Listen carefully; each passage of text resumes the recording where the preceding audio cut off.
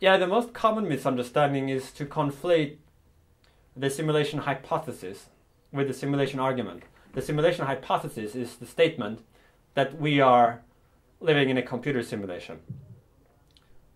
I think that is less than 50% likely to be the case.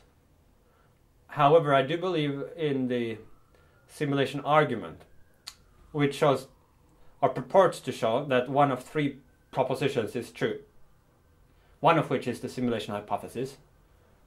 But then there are these other two propositions as well that also are alternatives. The possibility that almost all civilizations go extinct before reaching technological maturity, and the possibility that there is this strong convergence among all technologically mature civilizations such that they all lose interest in creating ancestor simulations. And it's hard for people to keep those two ideas apart. I think there is a kind of complexity limit in a lot of media communication, that it's easy enough to convey kind of one idea, and in more highbrow media you might convey an idea that has two parts, like on the one hand this and on the other hand that.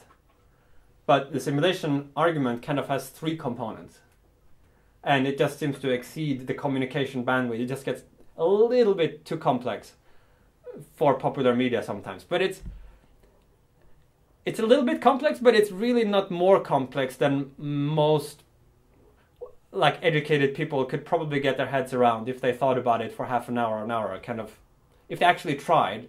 It doesn't require a PhD to get your head. I mean, there's a little bit of complexity there, but it's just a little bit too much to fit in normally in a sort of 5-minute interview setting.